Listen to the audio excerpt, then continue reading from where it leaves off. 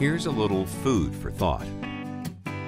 There's an old saying that says, if the first thing you do when you wake up each morning is eat a live frog, nothing worse can happen for the rest of the day.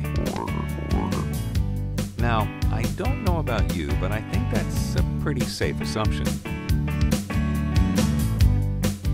Well, Brian Tracy has said that your frog should be the most difficult task on your things to do list.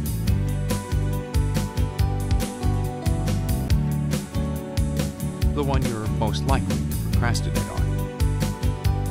Because if you eat that first, it'll give you energy and momentum for the rest of the day. But if you don't, if you let him sit there on the plate while you do 100 unimportant things, it can drain your energy, and you won't even know it. William James, one of the founders of modern psychology, said this: procrastination is attitude's natural assassin. There's nothing so fatiguing as an uncompleted task. So, with that said, here's your assignment for the next 30 days.